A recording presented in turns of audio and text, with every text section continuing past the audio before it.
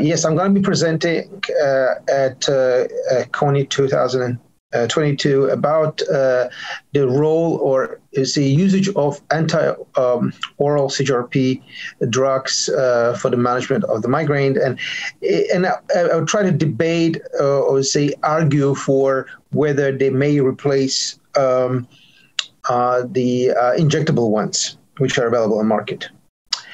Now, at this moment in the United States, we have 2 oral small molecule CGRP antagonists approved for prevention of migraine. And one of them is Atogepant, which is, it has a brand name of Qulipta, and it is basically an FDA-approved medication for prevention of migraine. And it comes in 3 dosages, 10, 30 and 60 milligrams once daily, which our patients can take with or without food. On the label, FDA label of this medication, the side effects include nausea, constipation, and fatigue. And then there is a second FDA-approved medication called Rimegepant, which is it has a brand name of Nurtec, and it is approved for prevention of migraine as well. And it comes as a dosage of 75 milligrams every other day. And the side effects include nausea, abdominal pain, and dyspepsia, meaning, discomfort, abdominal discomfort. So now, these are the oral, preventative medications, which are now available. And, in the landscape of current treatment of migraine, we do have injectables ones, which I'm arguing against. And I think there are several advantages for the use of this drugs or small molecule antagonists. And I'm going to mention about disadvantages in a minute. Now, if you look at the data, the data are pretty solid and show that there is definitely response to both treatments. There is a difference from placebo in the clinical trials. So there is a clinical data supporting the use of these medications. Now, if you look at the time course in one of the studies, for example, for the Atogepant, you can see the effect already, or so-called separation from placebo, is already seen in the first 4 weeks, and then it continues, through the weeks 9 and 12. So the results are pretty robust and sustained, we can say. Now, we also see the 50% reduction in the monthly migraine days, and in contrast to placebo. And results are quite similar to the ones we have for CGRP monoclonal antibodies, which are the injectable ones. Now, the side effect profile, as I already mentioned, is relatively, they look like to be relatively tolerable. Now, we do have some data from the 52-week open-label extension trial, where we have some data about the safety, but also we see the sustained improvement and actually further improvement, the longer the patient takes the medications. Now, the question would be why could oral anti-CGRP drugs they could displace, the injectable ones for prevention of migraine. Now, if you look at the first, I want to give you a little bit of overview of the epidemiology of migraine. So, migraine is very common in individuals aged 20 to 50, right? That's pretty much the age range where the migraine occurs most commonly. Now, it is also more common in women than in men. We know that, and it also affects the individuals who have a lot of comorbidities, for example. So migraine patients may have a lot of comorbidities, so-called conditions which co-occur with migraines, and this could be depression, anxiety, and etc.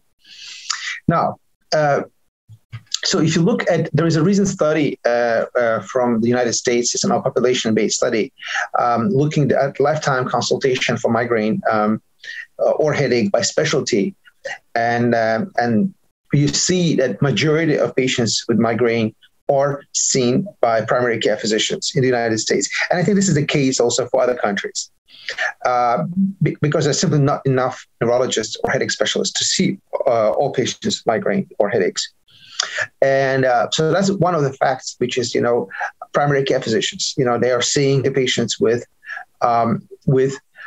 migraine more often than, let's say, neurologists or headache specialists or other specialties. Now, why this is important is because we know that, for example, from a study from triptans, that the oral triptans are widely used and widely prescribed, for example, by primary care physicians, right? And there are, it's possible reasons are convenience, the oral triptans. It's easier for the patients, also easier for the primary care physician to prescribe and instruct the patient how to use it. And we also see there are some meta-analyses have shown that there is a very low utilization of subcutaneous, for example, somatriptan in the population of migraineurs. And we actually, one of the reasons they say could be that there's a needle phobia. And essentially, I started looking for the needle phobia, how common it is actually in the population, right? And it looks like it's actually quite high. I mean, for adults aged 20 to 40 years, and the prevalence of needle fear is roughly 20 to 30%. And it's more common, in young children, women, exhibit high prevalence of the needle fear or phobia. So, and thinking of our patients, the majority of our patients are women, because migraine affects women more often than men, and majority of our patients are at the younger age. So this becomes quite relevant, right? And in one survey, there was one survey that showed that the physicians estimated that 50% of the migraine patients refused injectable medications, and 50% were actually needle phobic. So that's an issue which we don't really talk about. And I think since we do have now alternative options like oral options, I think it will be easier for us to offer these novel treatments to patients, which are not injectable ones, and we will avoid this issue of needle phobia, for instance. Now, the other thing is that I want to show is it's generally I would say primary care physicians are more concerned about the side effects and duration of the symptoms, right? I mean, the safety is one of the major reasons why they are concerned for prescribing the medications for patients. And if you look at the CGRP monoclonal antibodies, because of their half-life, and so the medication stays longer in your body, so there is a potentially the side effects may last longer. I mean, that concerns primary care physicians. It's much easier to prescribe something that has a short acting and have a shorter half-life, I would say. And that's the case for Atogepant and Rimegepant, and their half-life runs around 11 hours. So that's also another reason why primary care physicians may be willing to prescribe these medications than the injectable ones. And overall, they used to prescribe oral medications, just like naturally, like all other physicians. Now, the other interesting part of Rimegepant is that actually it offers both an acute and preventative treatment option, which is quite unique. I mean, we have not seen this before. So Rimegepant can be both acute and preventatives. So there is also no potential risk for medication overuse or rebound, so-called rebound headaches with the use of Gepants. And that's been shown in the safety data from Atogepant. Now, another advantage of these drugs are their mechanisms-based, just like the monoclonal antibodies. So they're mechanisms-based drugs, and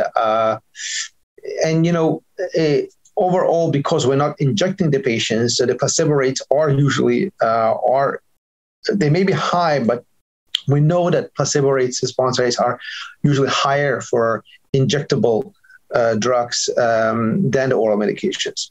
So in other words, that close to their next dose, the patients sometimes up to 1 week, before their next dose, they may experience wear-off effect of the drug with antibodies.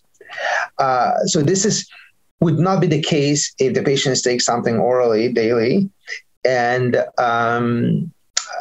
because this issue may be avoided by taking the small molecule CGRP antagonists. And so that's another advantage, I would say.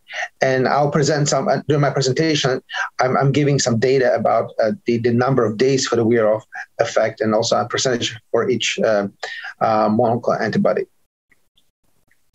Now, the other issue is that, speaking of, when we mentioned about that most of our patients are females, there are some pregnancy considerations with anti-CGRP drugs. Now, the FDA recommends against pregnancy or breastfeeding or planning to become pregnant for patients who are on CGRP antagonists. And the suggested numbers of months are roughly 6 months. It's based on the calculations based on half-life. So in other words, that if a person, if our female patient is on anti-CGRP monoclonal antibody, we would recommend to not take the medication for 6 months prior to starting to conceive, which is extremely challenging. I mean, given that the migraines can be disabling and you want to treat the migraines. So this issue becomes not solved by, taking the daily medication. And with a half-life of 11 hours, then we can recommend our female patients to stop the small molecule oral CGRP antagonists 1 to 2 weeks prior to family planning. So that's another advantage, I would say, of using these medications.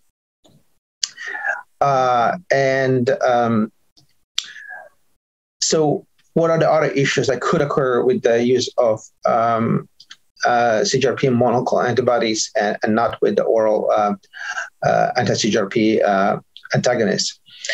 For example, we don't have an issue of injection site reactions or bruising or risk of skin infection, which we can have with injectables. Some of the patients may report device malfunctions, right, or needle breakage. I mean, happens rarely, but it could happen theoretically. Disposal of the device. Now we have to refrigerate the CGRP monoclonal antibodies, so you don't have those issues with the oral, tablets or oral CGRP or anti-CGRP drugs.